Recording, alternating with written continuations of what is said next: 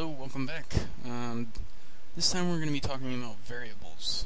I kind of hinted at them last time with the types up here, but this time we're going to talk about variables. You might notice I went ahead and added this line because what we're going to do is we're going to get a number from the user, and then we'll print hello world, and then we'll actually print the number that they put out, or that they put in rather, below that. So let's get right into it. First, whenever you want to use a variable, it first has to be declared.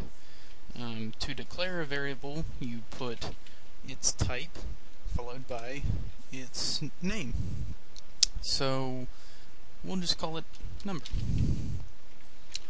So now we have a variable that's called number that is of the type integer. So if you recall, that means it's a whole number. In this particular case, it can be negative or positive or 0. So now we're going to see how to ask the user for that number. Like cin, with the IOStream, there is also there is another object called like cout. There is also cin. Now this time we're going to be taking data from cin and putting it into our variable. So instead of the point symbols going that way, they're going to go this way. So now we're going to get the number. So that's going to bring in our keyboard input. We'll say hello world. I'm trying to make this kind of quick because I actually think I might do 2 videos tonight, and so I don't want too many takes. In other words, I don't want to take too long to do this one and have to do it over again. So cout. Again, we're gonna input into cout a string. The number you entered was. And we're actually going to put quotation marks around it this time, so we have to do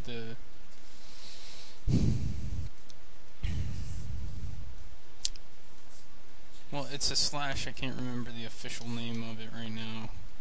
Next time, if I remember it by then, I'll tell you.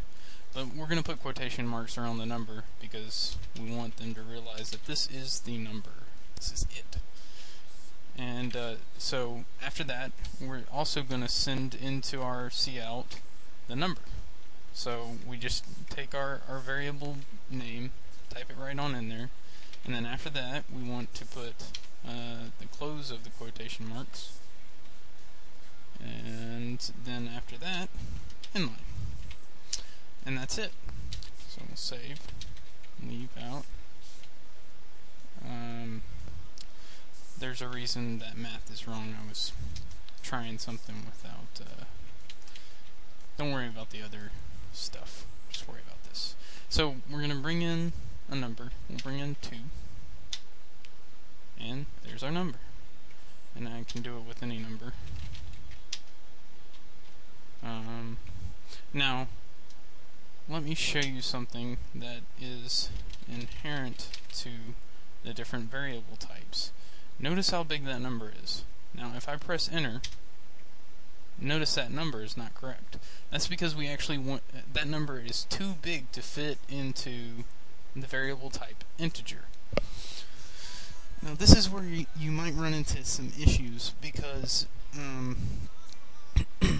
x86 has its own standard as to how big variables are, but that doesn't mean that the other standards besides x86, like PPC, PowerPC, which is the older Mac, and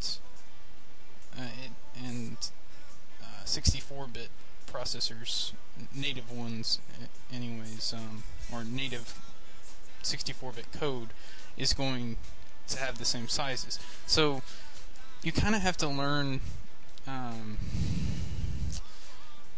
I mean, there are charts out there, you can Google it.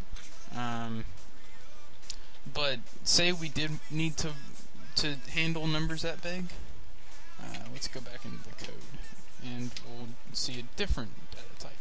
Now, if you recall, if we wanted it to be a decimal, we would put float.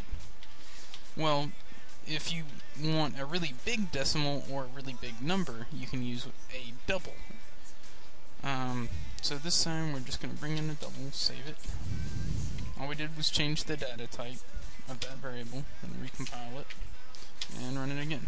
And we'll try and put in that exact same number. 2, 1, 3, 4, 1, 2, 3. Okay.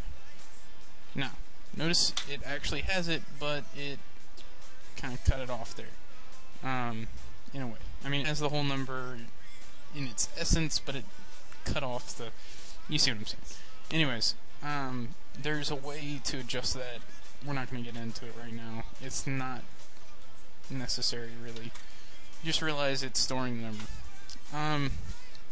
So, and again, you can still get too big for that, but generally, if you're working with things that are too big for that, you're going to be breaking it down into parts anyways. So just realize integer is what you're going to use normally. If it's going to be a really big number, then use double. You can also use long, which is half. A double is called double because it's 2 longs. A long is 2 integers, basically. The size is. There's also long.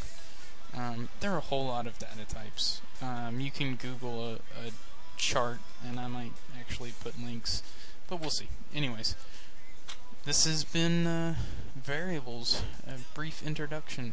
I think next time we'll talk about functions, or macros, or both. Anyways, have a good one.